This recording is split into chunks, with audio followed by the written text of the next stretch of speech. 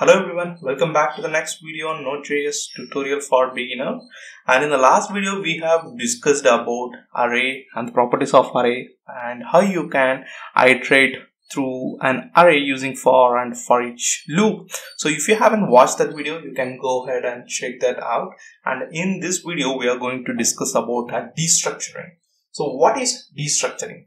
Let's say you have an object, and that object may contain n number of properties. The properties can be a key value pair, or it can be a function, or it can be another object. So when you are using that object, you can import only what are all the properties that you require for that particular project. That's the purpose of destructuring, and this destructuring makes the code much efficient and easy to read. So in the initial stage, it may look quite complex, but once you start practicing it, you can get familiar with that. So let's see how the destructuring works. Let me create a new file. Let me name this file as destructuring.js.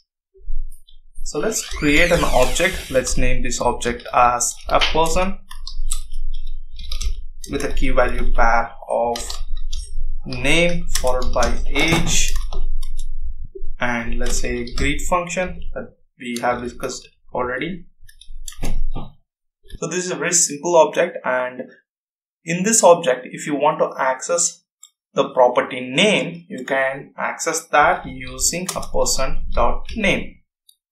So this is how we are accessing so far, but there is another way of accessing the name using the destructuring property. So let me create a const and put a curly braces and an empty curly braces equal to person.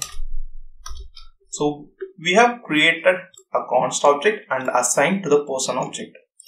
Okay, so in this const object, I need to import only the name property to this const object. So to do that, you have to just give the name, that's it.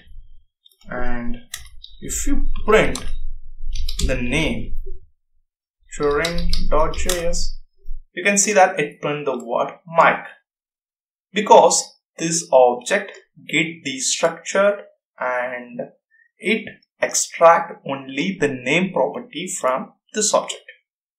And you can use the same destructuring principle on array as well. So we have defined an array with the type of class.